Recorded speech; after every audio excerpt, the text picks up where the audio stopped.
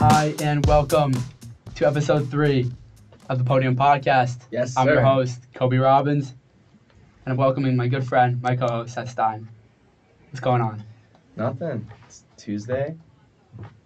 It's almost 1 p.m. Nothing much. Got class at 2:50. It's the last class of the day, and got a case study to finish today. That's what I got to do. Yeah, I know we have homework, and I love baseball season I love baseball. because when we have work, there's games at 2:30, 5 o'clock, 7 o'clock. I just hear baseball. I don't hear schoolwork. Facts. So let's get into it. The It Detroit is. Tigers. Before that, it is postseason day. It is. It's exciting. We got a lot of new teams that haven't been in for a while. So that's what I'm excited about. That's something I love about every sport. If there's a few teams, 2 or 3 teams that haven't made it in for a while. The Mets and the Tigers and the Padres back in the postseason. I'm excited.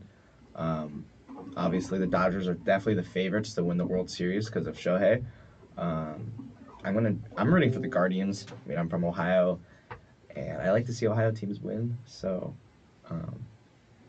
go Guardians. Okay, I don't really know what you're talking about, but we'll move on. The Detroit Tigers are going to win the World Series. I'm not a Tigers fan, but I'm from Detroit. All my friends are so excited. It's Sure. amazing because I was talking to a couple of them yesterday, and they went to games this past week Oh, yeah. to see them continue to progress and improve and eventually clinch a wild card berth. And the ticket prices skyrocketed. Oh, I went to a game this year with my friends, was able to sit close to the plate for around $10, including fees. Now, they're upwards of $150, $170, because it really shows to me what Tigers baseball means for the city. Mm-hmm. It kind of makes sense why people don't go to games of a team that isn't successful. But when they start I to can play, speak on that. I mean, the Yeah. Reds have not been successful. They're just an average team who end 500 pretty much every year. So there's not a lot of people by this time of the year at games. I mean, when we went a week and a half ago, there was not even like half capacity. It was low attendance. yeah, it was pretty empty, especially for a team that, I mean, they weren't great this year, the Reds, but they were mediocre, Yeah. I would say. But also shout out Great American Ballpark. The Mist was incredible. It was hot. The mist. But the Mist was amazing. So we talked to the Tigers, and let's get into it. Let's take a look at AJ manager Hinch had to AJ say. Hinch said. But this is called punching your ticket to October, okay? Special teams do special things. And we got an opportunity to do something special. We ask a lot out of you guys all year. All year we've asked a lot out of you guys to do something for the guy next to you. And when I asked you in the middle of the season, remember I asked you, what kind of team do you want to be? I guess you wanted to be a playoff team.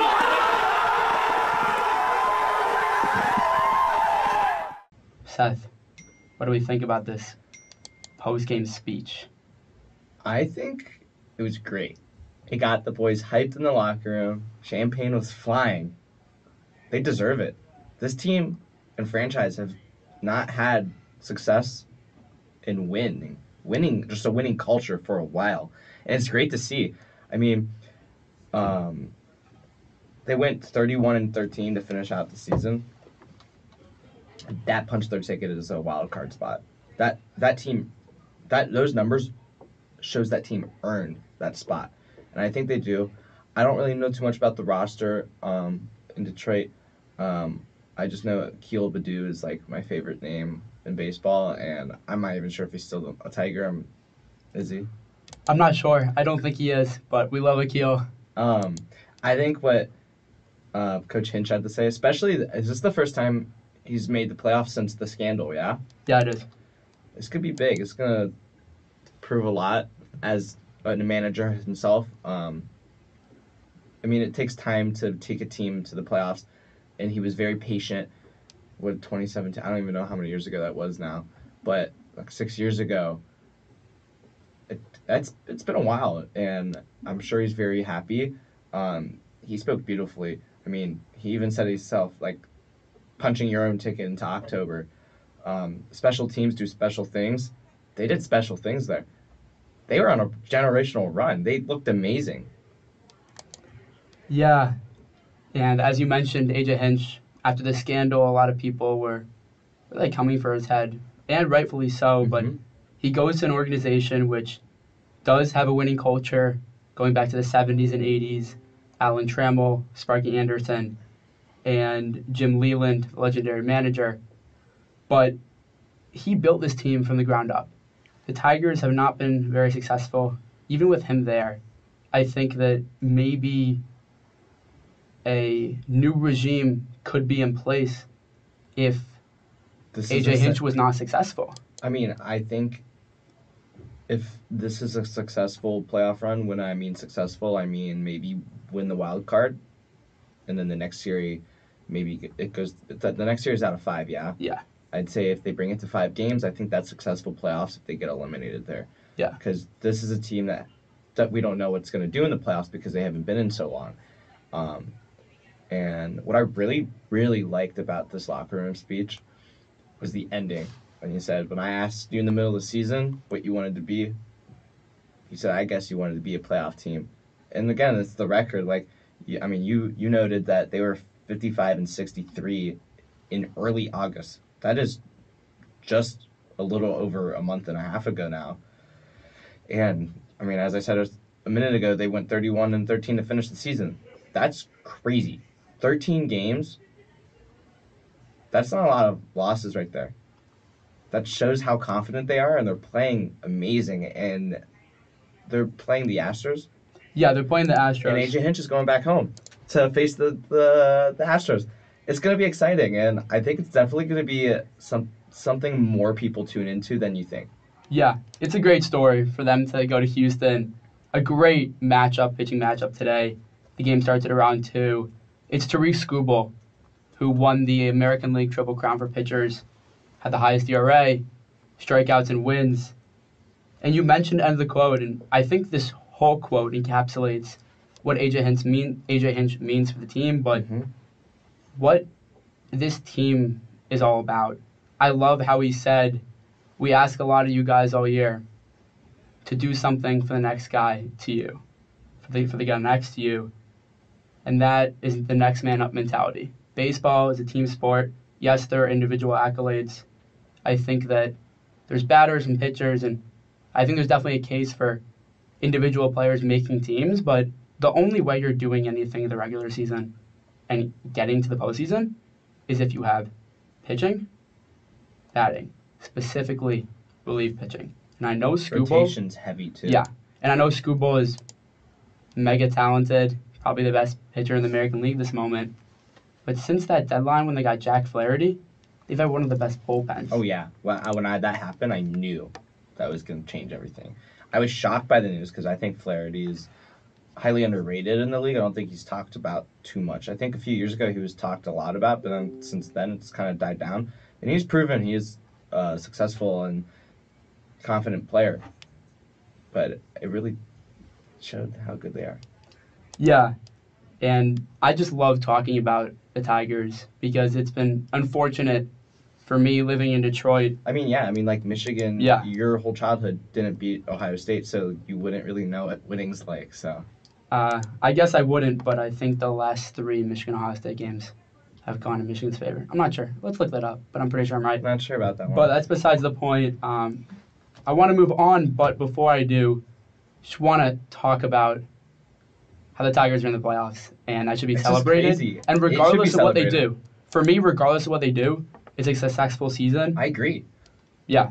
I mean, I don't think, like, my English teacher in high school, he was also my baseball coach for 5 years.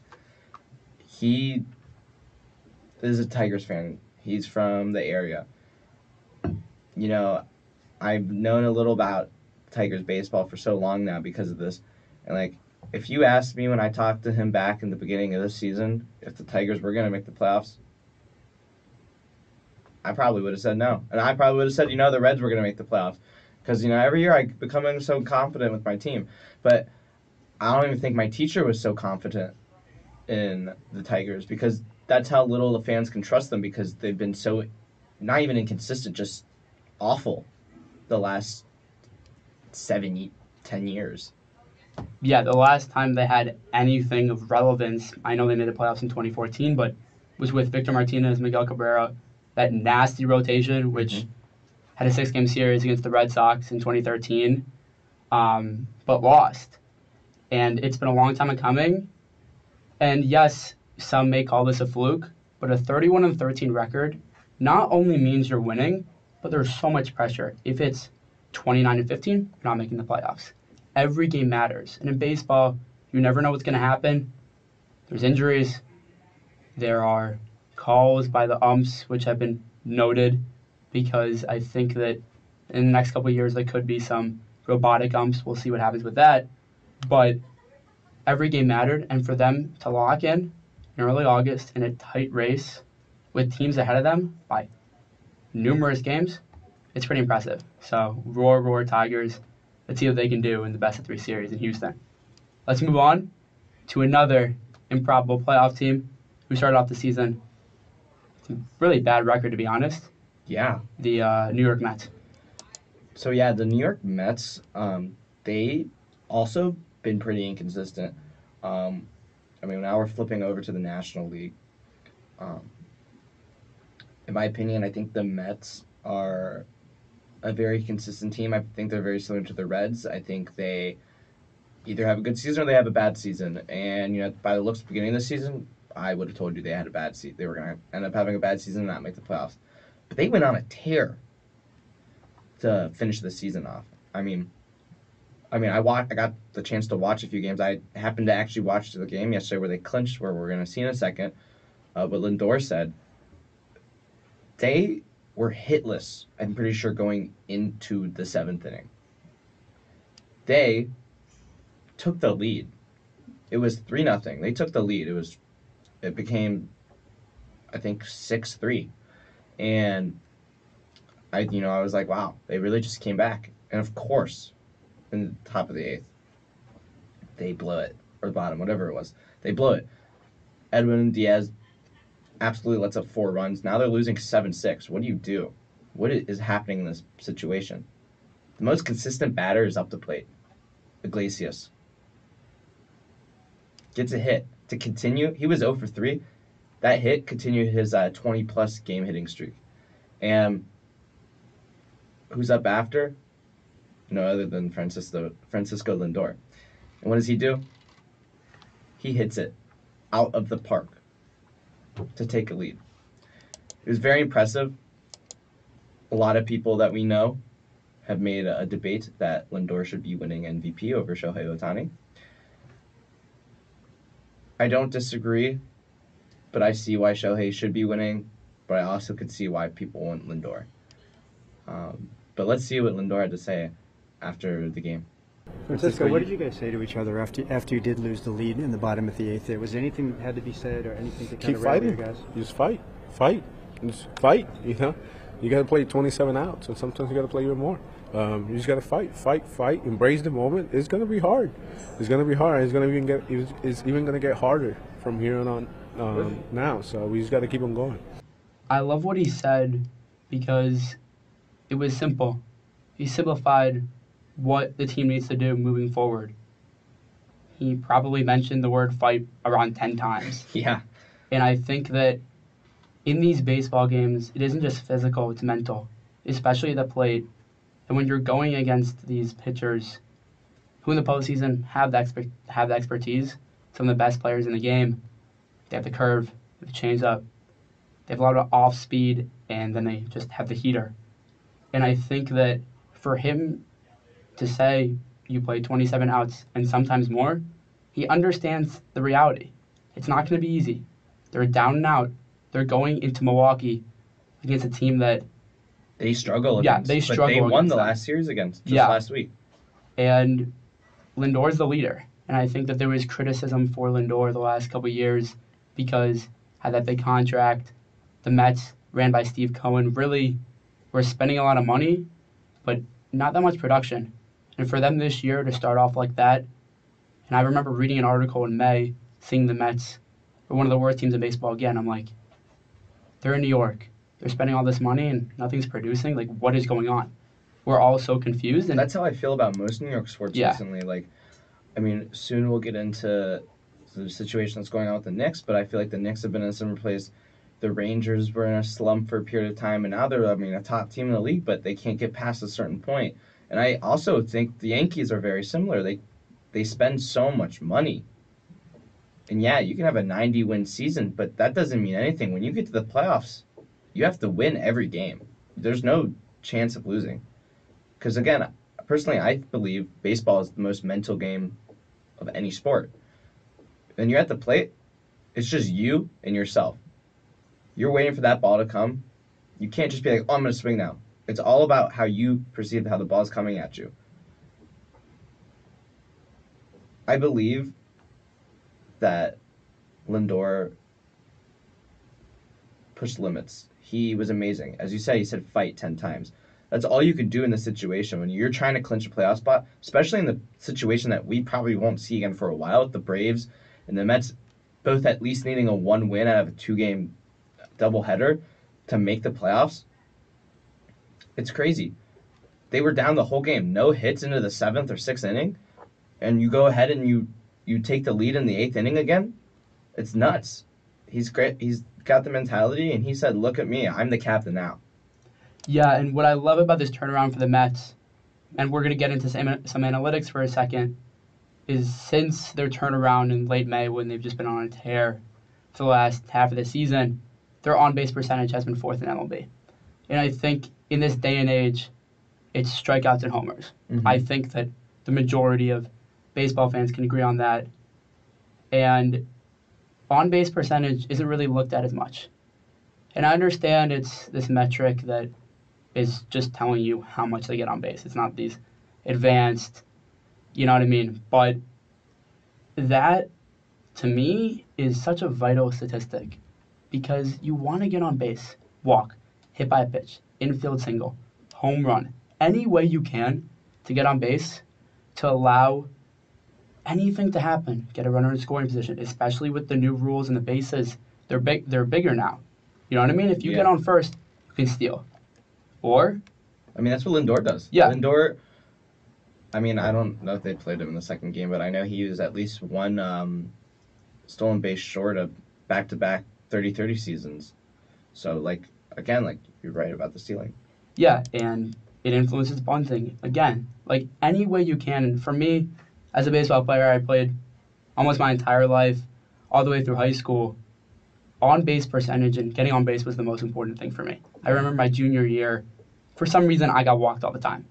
And yes, I wanted to get the bat on the ball and swing. To be honest, even if I struck out, I still wanted to swing. But I realized one game when I was talking to my coach, when I could have gotten walked again, it was a full count, and I swung at a bad pitch. He's like, why'd you swing at that? I'm like, Coach, I have not basically swung the bat in the last 4 at-bats. I keep getting walked. He's like, Coby, this is a team sport. Mental mistakes happen, but getting on base is what we need you to do. Yeah.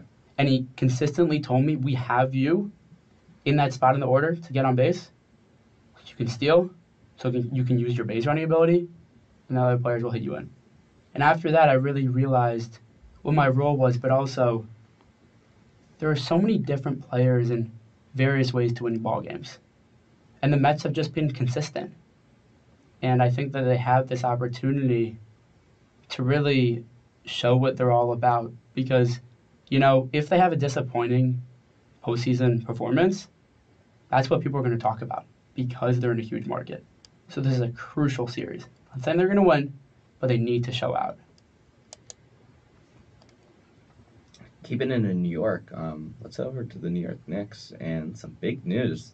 Just the other night, all of a sudden we got a text saying Karl Anthony Towns is a New York Knick. What are your thoughts on that, Coby?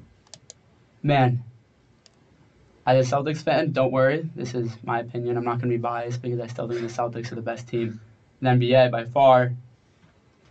I don't love the move for either teams, but particularly the Knicks. We'll listen to what Jalen Brunson had to say in a second. I really enjoyed what he said as the leader of the team. Incredible player and great person off the court. But you give up Dante DiVincenzo, who, if he didn't show it through the regular season, in the postseason, he was remarkable. He is not just a 3-and-D player. He can go to the rim, handle the ball. Yes, he has the great shot that he's continuously worked on ever since being that sixth man in that amazing Villanova tournament run a couple years ago. And he's bounced around the league. And he finally came to New York, the Nova Knicks, and he had an incredible role. And I think in the postseason, yes, talent is needed, but chemistry and really mentality and effort is valued more, in my opinion.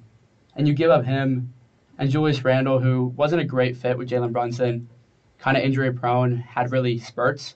I remember last year he couldn't hit anything in the first 10 games. It was like historic. Could not hit anything. And then all of a sudden the next 30 games he was on it, then wasn't able to play in the playoffs, which is unfortunate. But I see Julius Randle as a poor man's Karl-Anthony Towns. Karl-Anthony Towns is one of the most impressive big men in the modern era, but he wasn't great in last year's postseason. And for the Knicks, it's in this upper echelon right now. They're not in the trying. They're not in the contending.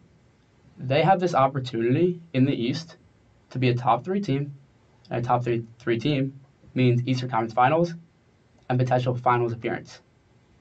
I just don't see how getting Karl-Anthony Towns, who wasn't great in the postseason, was really evident last year. He struggled shooting the ball, especially, and not a great fit with the Timberwolves either, is going to help much more than Randle and DiVincenzo. I mean, I agree. I can't really speak too much about it. I'm not the biggest NBA guy. I like college basketball more. But I do know in the press conference that we're about to look at, the players are not supposed to be talking about this yet, apparently, because it's not confirmed. Is that correct? Yeah, it isn't confirmed yet. Yeah. So apparently they get fined. I saw, I think, something on TikTok about it the other day. And I thought it was interesting. But I mean, I do think these leagues are petty and they fine players for the littlest things, and that is a little thing. But I know Cat. I mean, I remember the hype when he came out of college and went right into the league. I remember when he got drafted. I mean, when I hear Cat's name, I hear, top player in the league. He's just one of those guys that everywhere. I think no matter what is going on in the Knicks organization right now, I think he'll be a great addition. As much as it might not be as beneficial as the other 2 guys that they traded away, I think he'll still be beneficial. I mean, it all has to do with how the dynamic of the team works, and we obviously don't know how that's going to work yet, and they don't know how it's going to work, because it was very shocking news to all the players. I mean, I don't remember what player it was, but I saw a conference video of him saying, like, a reporter asked him, and he was like, "We got Cat," and I thought it was funny. I was like, these guys are just as shocked as Cat was. I remember Cat tweeted ... because he wasn't sure what was going on. He wasn't in the loop of being traded, and like, it must sting as a player who's not in the loop of what's going on, especially when it's about trade talks. Like, I would like to be, if I was a professional athlete, I would like to know if I was being traded or there was trade speculation around my name. Because it's not fair someone just be like, basically the Timberwolves said, pack your things, go to New York. Especially what Cat's done for the franchise. He basically rebuilt the Wolves. And he's been through it all the last, however many years he's been on the team. But it's not fair to a player to say, like, pack your things up, we'll see you when you come back. Like, it's not fair to him, and I'm sure he's just as confused as everyone about this trade. Yeah, and I love how you mentioned that he rebuilt the Wolves. People forget that, yes, Anthony Edwards is this otherworldly player, and Team USA won and really up-and-coming and gives a lot of hope for Wolves fans. But Karl-Anthony Towns, when he was drafted in 2015, that team was nowhere. They had Kevin Garnett in his final season, really just this bad or mediocre team, and they stayed in that area. And then they got Jimmy Butler, and Karl-Anthony Towns has been there for 9 years and put us all into the organization. It is a business, but I would say that I'm not sure because I have no relation to the NBA. I have no idea, but I would say it should be common courtesy for them to talk to him and be like, hey, we're considering trading you. We love you, but it's a business. And that's all they have to say. Exactly. But he's been there.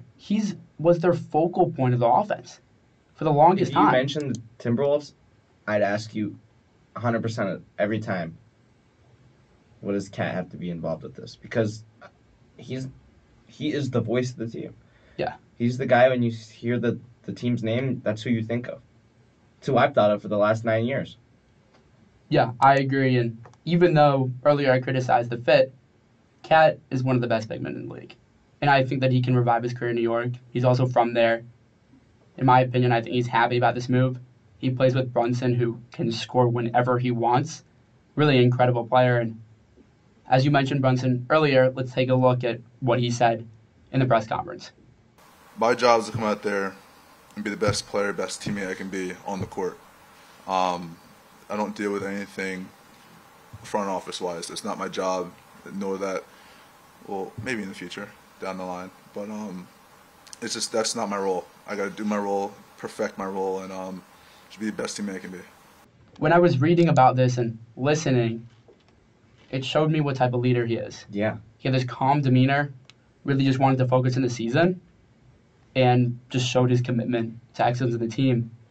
And yes, he could have gotten fined, possibly. I'm not sure if he mentioned Cat or the players they lost, stuff like that. But I remember before that question, he's like, this is how the season is starting, really.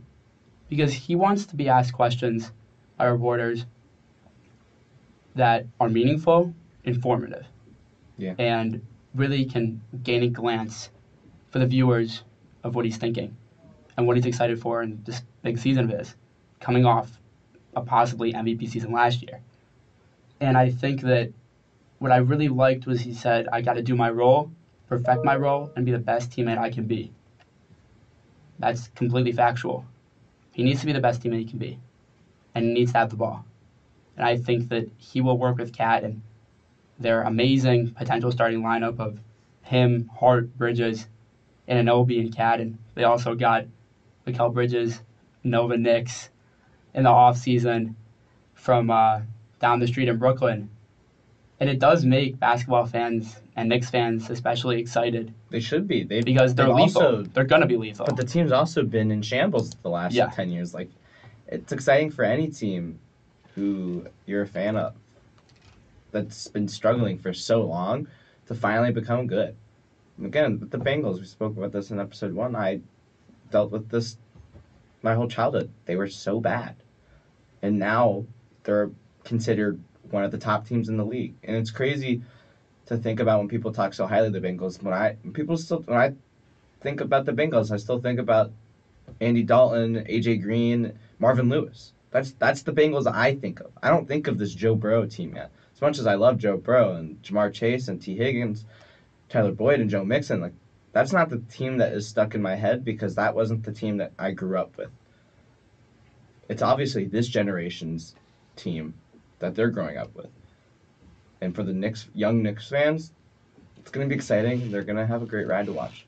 Yeah, and I just want to touch on who Jalen Brunson is as a person and what he's been through. I think that he came into the league, young player, Mavericks, second-round pick, and really unproven, was behind Luka. And I remember a couple months ago, Mark Cuban, the owner of the Mavs, was talking about how something with Jalen Brunson's family or like money, I don't know really what he was trying to say about how he couldn't re-sign him. And Jalen Brunson simply said, it was a better opportunity for me in New York. That's where I went. People were criticizing the 4-year, $120 million deal for a backup point guard at the time. And he's completely taken the city on his shoulders. And he's not a young player anymore. He's not even a veteran. He is the dude. He is the guy. He's in his prime. And it's going to be interesting to see how he meshes with Cat. And also remember that Tom Thibodeau and Cat have a bit of a rocky relationship, some could say, but that also could be speculation. You never know with the NBA because what a crazy league. But he's just truly showing his leadership ability. And the last thing I want to say was he said, it may be in my future down the line, being in the front office, which I thought was a nice soundbite because maybe he does want to be in the front office after he retires. Maybe. That's what a lot of players do. Speaking, I mean, like, as a hockey fan, a lot of players or former coaches go up into being the GM, Like Barry Trotz is currently the GM and I want to say current president of the Nashville Predators. With the Blue Jackets, Rick Nash, considered the greatest Blue Jacket of all time.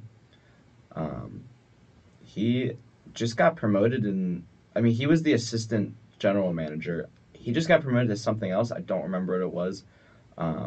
Maybe it was president of hockey operations, but I don't remember. But this is very casual for a team, and I mean, it would be great to see specifically him to go up after he's done, but that won't be for some time now.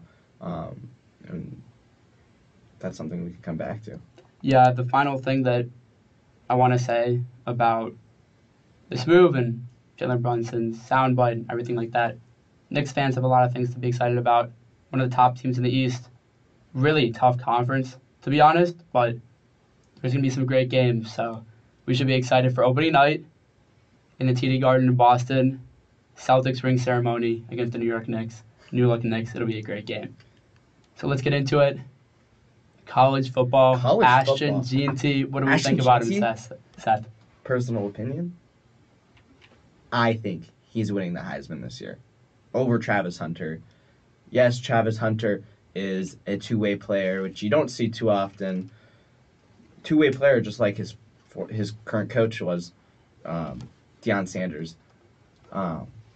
Travis Hunter, great. I think he's better at defense than offense. Specifically, he's a great. Is he safety or cornerback? Cornerback. Great cornerback. He knows how to just launch himself to the ball, pick it off. I think last week or the week before, he made some crazy. I think it was this past week. He made some crazy pick.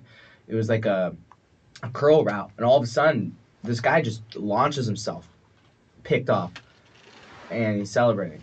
It's crazy to see. He's doing great things on the field, but I do think J&T overall is the better option as of going into week 6 of college football, the Heisman. Yeah, and I think the Heisman Award is an individual award. Yes. And I think it's tough to take away from the top FBS programs because players such as a quarterback need to have success in terms of winning to win, in my opinion. Even people saying Shador should win the Heisman, which I don't agree with at all. I would say never. Like, that's not going to happen without a chance. It's not happening. Yeah.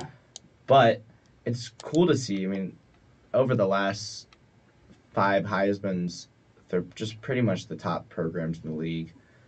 It's good to see Boise State and Colorado in this nomination because all we ever see is Ohio State, Oregon, LSU, Alabama, Georgia. These are the teams we always see. I know Carson Beck's a favor to win the Heisman. I also don't think that is the highest chance. I know Jalen Milroe is also, but I really think it's going to come down to Travis Hunter and Ashton J&T. Yeah, me too. And because, as we both talked about, the Heisman Award offers these incredible players the ability to showcase it and go to New York, great ceremony. You're a Heisman for life. Yeah. Go to the Heisman House, the Nissan commercials. Besides Joe Burrow. Joe Burrow's the only Heisman winner that's not in the commercials. Yeah, which is, I want to ask you about that in a second. But with G&T's gotten 845 rushing yards and 13 touchdowns in 4 games, which is incredible, remarkable, and spectacular. 13 tutties? Tremendous. I mean, I can say so many things about him. He's quick. He's 5'9", 215, but he's also this power running back as well. But that's like an average running back size. It's not like something special. Like, I mean, the last running back who won the Heisman happened to be Derrick Henry, and Derrick Henry's like a beast. Like, he's built like a beast. I mean, you look at him this past week in the NFL. He had, like, his first carry was for 87 yards and a touchdown. I think he had, like, 200-something yards in total game. It's, like, nuts. Like, he's just built like crazy. I'm not saying, like, J&T's not built, but he's not the same physique as what Henry was in college at Alabama, and it's crazy to see. Yeah, I think now's a good time to take a look at what J&T for Boise State said after their latest win. 100% for the team. You know, every play is not going to be perfect. Every play is not going to be a big, wide gap, but, you know, man, my guys are working hard each play to try to make space for me, and, you know, that means a lot to me. So every opportunity I get with the ball in my hands, I take pride in that. I'm holding the whole program in my hands, and I'm going to do my best, to get us yards. I love this quote because there's numerous times that he says, for the team, these guys, this program, it's not about himself. And he would honestly have the right to be like, I do this is how I prepare. I break tackles. There was a play where he broke like 7 tackles for a touchdown. I mean, yes, you could say that's all him. The Heisman Award is individual, but I love when he says, that means a lot to me. When these offensive linemen and tight ends and the wide receivers block for me. And every opportunity I get with the ball in my hands, I take pride in that. And he has to, because he understands what Boise State is as a college football program, but also what he means to the team. He knows that he's the focal point of the offense, and he carries that on his shoulders. Yeah. And they help him do that. And I think that it's just giving so much credit to the team. And I know I've said that a lot, but I should mention that these offensive linemen are just doing such a phenomenal job. Because when J&T gets a bit of room, 2 or 3 yards, that's when he breaks tackles. If you can give him room in the line of scrimmage, he's going to be gone. I agree. What I specifically like about what he said was the quote where he said, "My guys are working hard each play to try and make space for me," which I love. If you go look at film of this guy, massive holes through the O-line. It's not like you see this like on every team. They are perfecting this for this guy to succeed and carry this team down the field each drive. I mean, you noted he has 305 yards in the 4th quarter alone, which is nuts. 4 games, 5 games, whatever it's been. 13 touchdowns, almost 1,000 rushing yards.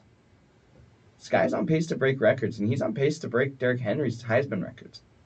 And I would love to see that because, I mean, when Devontae Smith won the Heisman, I was very, very happy because I think in today's football, the Heisman is more looked at the quarterback position, and it isn't.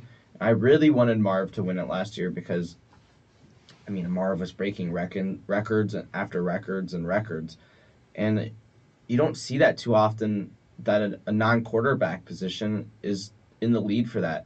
And even with Travis Hunter, it's great to see. But again, it's hard to pick someone who's doing 2 things on 2 different sides of the field.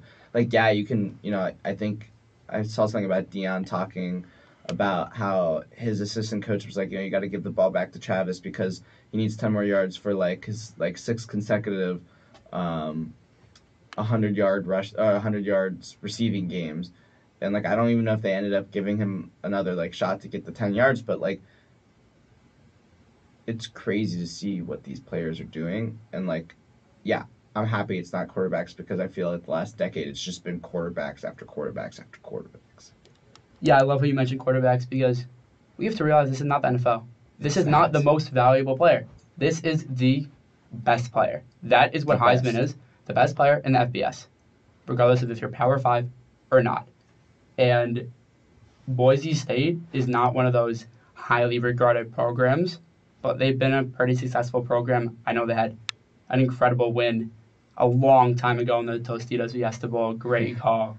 Needed to watch that actually after this episode, but J&T's putting them on the map, and I love how you mentioned the 4th quarter rushing yards. That literally is the definition of running well and being successful when it matters most, to go with 5 touchdowns. And I think that they've had leads in the 4th quarter. And the defense knows they're going to run the ball. It's relatively predictable because when you're up, you want to chew clock. And he's just running through them. And that is extremely impressive to me. And I truly hope that J&T keeps it up. He's on pace for around 2,600 scrimmage yards and 30-something touchdowns. When I say it, I'm like, what am I even saying? I mean, it's not a reality. I mean, it's kind of going back to quarterbacks, it's similar to how Joe Burrow is approached about his Heisman year. I mean, he broke records. He broke the yards, throwing yards, touchdown. He had 60 touchdowns, something like that. Yeah. That's nuts. Those are numbers I don't think of in like how many games do they play a year? 15? Like 14? 12. 12? I mean, like Yeah. including playoffs. But like, Like obviously in the 14, regular yeah, season, 14, it's short. To throw Yeah. 60 touchdowns is nuts. And Janty's just like proving week after week why he should be winning the Heisman. And like, not saying Travis Hunter isn't, but Janty's just much better. And I saw some video this morning about someone comparing Jeremiah Smith to Ryan Williams. Yeah. They're so different, but so close comparably. Jeremiah Smith is so much better. So much more gain on him. It's crazy. This is a hot take, but Jeremiah Smith is the best receiver in all of college football. Williams, he's 17. He's a little kid still. He does not know a thing or two how to run a program, and he was never in a Saban program. So he's not really getting his butt kicked by DeBoer all the time. I want to hear your thoughts on my hot take. So I do think that Jeremiah Smith is a dog. And Gino, I know, mentioned a couple weeks ago that I think he's his cousin, or he's known him for a long time. And he said he's going to be the greatest receiver ever. Jeremiah Smith is awesome. He's already on pace to break Ohio State. like NCAA records. Yeah. I mean, Ohio State has been regarded as one of the few wide receiver U's, like LSU. Yeah, they that kind just of stuff. produce first round after Ryan first round Williams pick. is 17 years old. Yeah.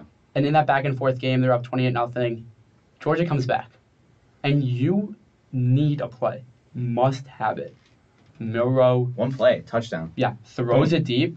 And for He broke Ryan 3 Williams, tackles, I think, exactly. on What he did was just remarkable as a 17-year-old because it's ball tracking, high football IQ, makes the catch. Normally, on most of those catches, the receiver's going to fall down. It's tough to keep your balance. Catches it, spins, makes 2 Georgia defensive backs run into each other. They looked like goes they into were the end playing zone. like Mississippi State or something, some cupcake school. Yeah, it was just, I mean, when someone in Alabama makes, as Ryan Williams did, makes Georgia defensive backs, some of the best players in the entire nation, look like Pop Warner players, it catches my eye. And Ryan Williams, of course, has a lot to improve upon because he's so going young. to be just a true freshman, just like Jeremiah Smith. But he still has a couple years. Of course, he can't go into the NFL anytime soon, Yeah. which is good for him because He's he's also going to be super young nuclear going into the when he NFL. goes into the NFL. But for Milrow to be trusting a 17-year-old is just incredible. And confidence, the chemistry that they've developed, and it shows the amazing part about college football. Bryant-Denny Stadium in Tuscaloosa was going crazy. You could see the Georgia fans that played before, the few Georgia fans that were there, were going nuts. And then after, you couldn't even hear anything because they knew that the game was effectively over because Alabama won. You talk about the one play to take back the lead on Georgia. But here's my argument.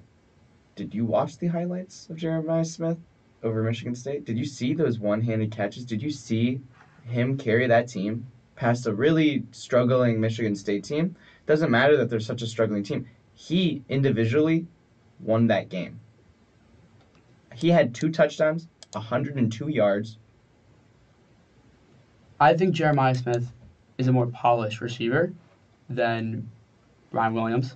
However, going against Georgia and having the game he had, especially the body control, which is something that really cannot be taught, just technique and practice and building your body and keeping yourself in game shape, Ryan Williams has it. And it's going to be interesting to see, really not this year, but next couple of years, Williams and Jeremiah Smith going at it. I would love to see them play against each other, to be honest, because there must be so much Could respect happen between in the this two. new playoff setting. Yeah, but Michigan, Indiana is going to be Ohio State, so it's fine. Yeah. But love that. Love talking about Travis Hunter, Heisman candidate, Jeremiah Smith, Ryan Williams. It's been a great rest of the college football season, and let's take it to the Hoosiers. The Hoosiers. Hoosiers. Hoosiers. 5-0, first time since 1967. What are your thoughts on that, Coby? I don't even have any words. Yeah. We were both at the game.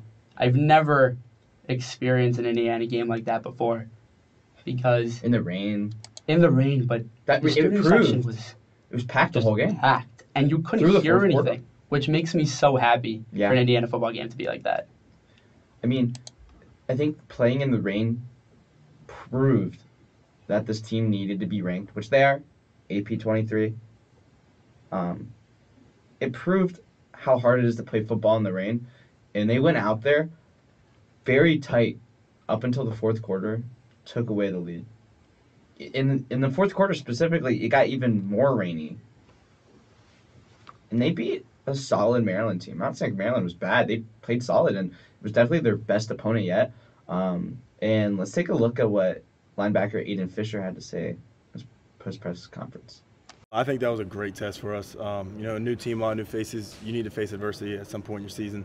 So doing that today, I think was awesome. And looking at the way we responded was even better. And it's really big for our team going forward.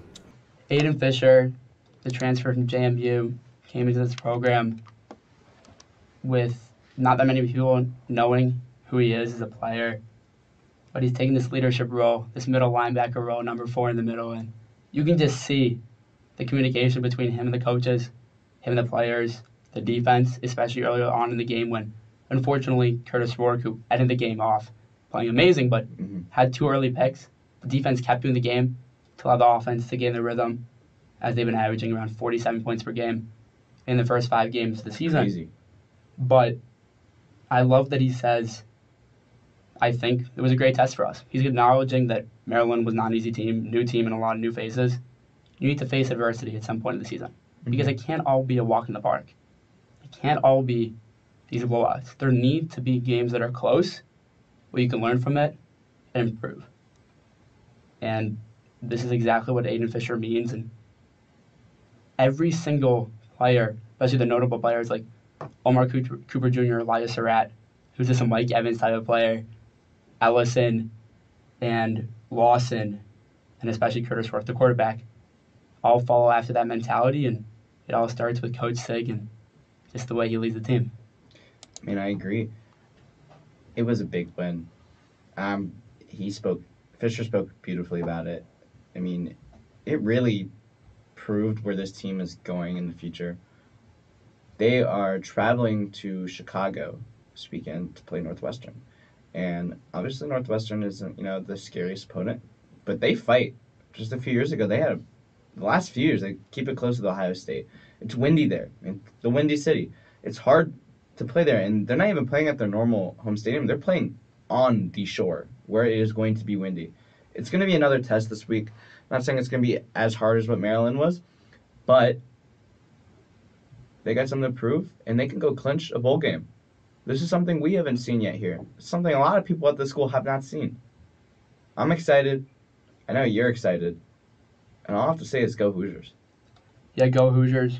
The number one goal, I don't want to hear anyone talking about this game. The number one goal is every play at a time.